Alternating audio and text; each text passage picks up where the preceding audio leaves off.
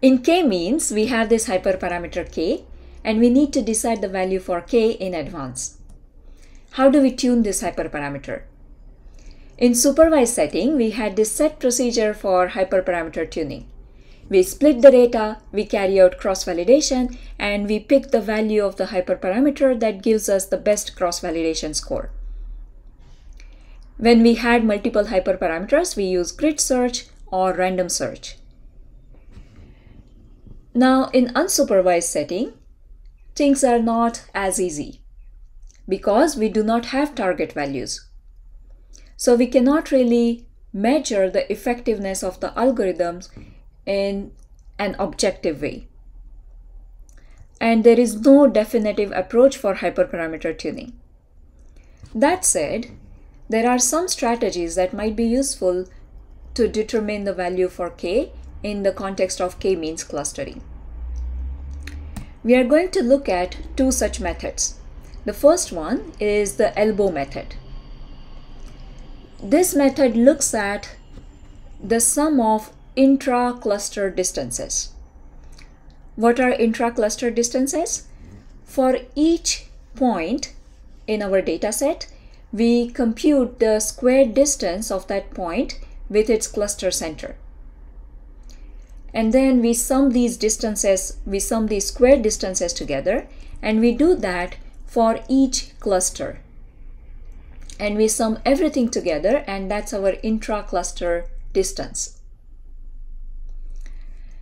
This intra-cluster distance is also referred to as inertia. So let's try this out. In sklearn, you can access this intra-cluster distance using this attribute called inertia underscore.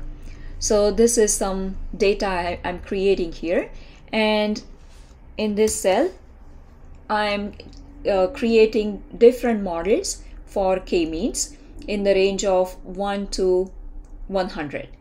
Okay, and then these are our inertia values. So let's look at values for k and different inertia values corresponding to these k's. So what do we see here? When our k is 1, our inertia is this big number. And as our k increases, our inertia decreases. So now the question is, do we want inertia to be small or large? And this is not that straightforward. The problem is that we cannot just pick the value of k that minimizes inertia. For example, if you have number of clusters equal to number of examples, then each example will have its own personal cluster. And the intra-cluster distance in that case would be 0. But we do not really want that, right? We do not want each example to have its own cluster. We want to find patterns in this data. We want to find groups in this data. So instead of just looking at the value of inertia, we evaluate the trade-off of small k versus small intra-cluster distances. So we do not want a very large value for k, but we also do not want inertia to be very, very large. Now let's see how we can do that. Again, there is no definitive method here. Things are kind of vague in the context of unsupervised learning. Okay, so here I'm plotting inertia and k. Okay, on the x-axis we have k values, on the y-axis we have inertia. And the plot here, it looks like an elbow, and that's why this method is called an elbow method. And what do we see here is initially for different values for k, so for k equal to 1, our inertia is very, very high. For k equal to 2, it drops off drastically, but still the inertia is very, very high. Then for k equal to 3, the inertia drops. The drop is not that dramatic, but it is significant. And after 3, inertia doesn't drop much. So we say that, okay, for 3, the inertia, so it is the smallest value for k, and the inertia value is also not that big, and so that's why we pick 3 in this case.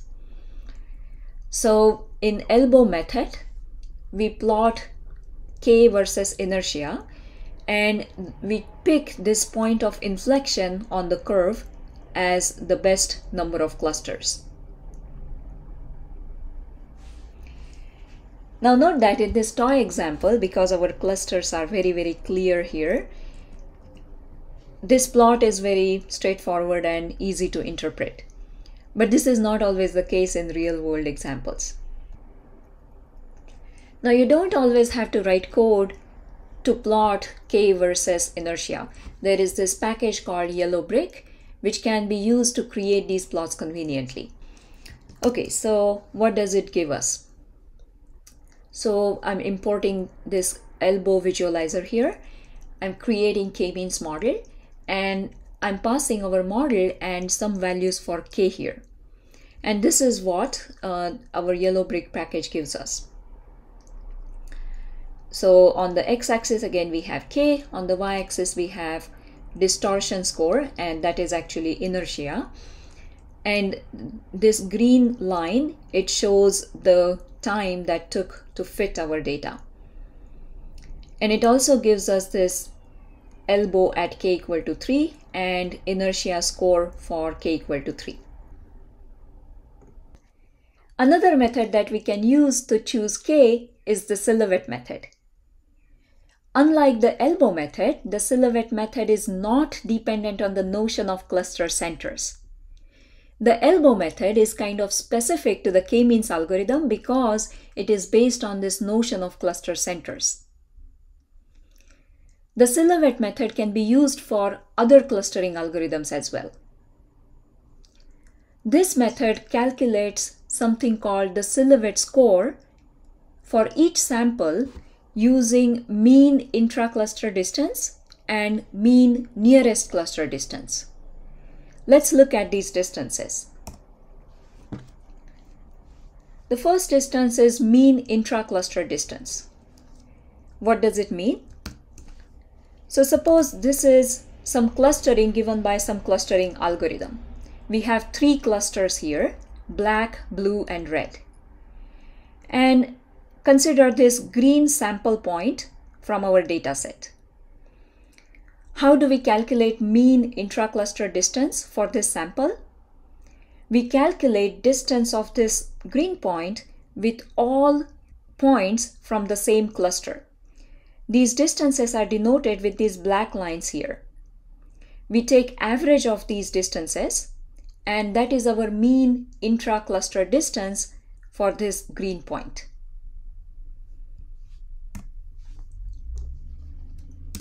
Now, what is mean nearest cluster distance? To calculate mean nearest cluster distance, first we need to find out the nearest cluster. How do we do that? Now for this green point, first we calculate its distances to all points from this red cluster, and we take average of that. And then we take distances of this green point to all points in this blue cluster, and we take average of that. We take the minimum of these two averages, and average with minimum is our neighbor cluster. That is our nearest cluster. So in our case, this blue cluster will be the nearest cluster for this green point. And the average distance of this green point to all points in this blue cluster will be the mean nearest cluster distance. Now note that we are not dependent upon this idea of cluster centers. We calculate distance of each sample to all points in other clusters or the same cluster.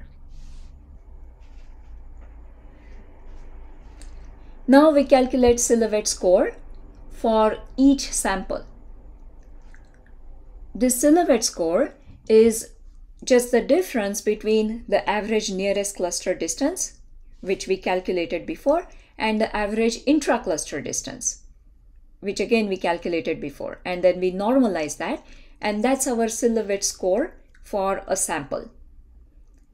Now, since we are normalizing it, so the best value is 1, the worst value is -1, and the value near 0 means we have many overlapping clusters.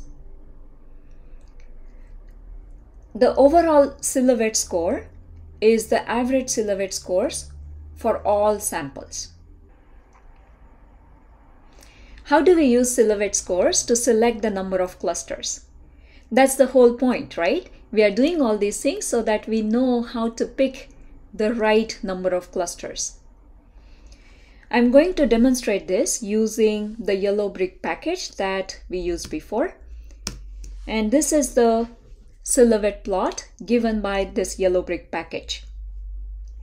What do we see here? On the x-axis, we have silhouette scores. On the y-axis, we have cluster labels. In this particular case, I'm running k-means with 2 clusters, so we only have 2 clusters here. We only have 2 labels. And these lines here, these colors here, they are silhouette scores for different samples in that particular cluster. So this blue color here, what we see here is there are these lines, blue lines, and these are silhouette scores for samples in cluster 0. This red line indicates average silhouette score. Higher silhouette score means we have well separated clusters. And the size of silhouette shows how many samples there are in that particular cluster. So in this particular case, we see that cluster 0 has more samples compared to cluster 1. Now let's try a couple of more values. So this is our silhouette plot with k equal to 3, that is number of clusters equal to 3. And this is our silhouette plot with k equal to 5. Now we see that this plot looks kind of nicer compared to the one we saw before. The clusters are kind of well balanced. We also don't see drastic drop off here. So let's see what to look for in these plots exactly. Now, unlike inertia, larger values are better for silhouette score, because when we have larger silhouette score, it indicates that the points are further away from the neighboring clusters and the clusters are well separated. Now the thickness of each silhouette indicates the cluster size. And if all clusters have kind of similar thickness, then that means we have well balanced clusters. And slower drop off here is also better. Some final comments on silhouette scores. Unlike inertia, larger values for silhouette scores are better because they indicate that the clusters are well separated. Unlike inertia, the overall silhouette score gets worse as you add more clusters, because when you have many clusters, then that means that each sample is very close to the neighboring clusters. Now, silhouette scores are not that easy to interpret. There is no some peak value of this metric that indicates that this is the best number of clusters. We can visualize silhouette scores using silhouette plots, and it kind of gives us some intuition about what k we should pick. Unlike the elbow method, we can use the silhouette method to pick the number of clusters for methods other than k-means clustering.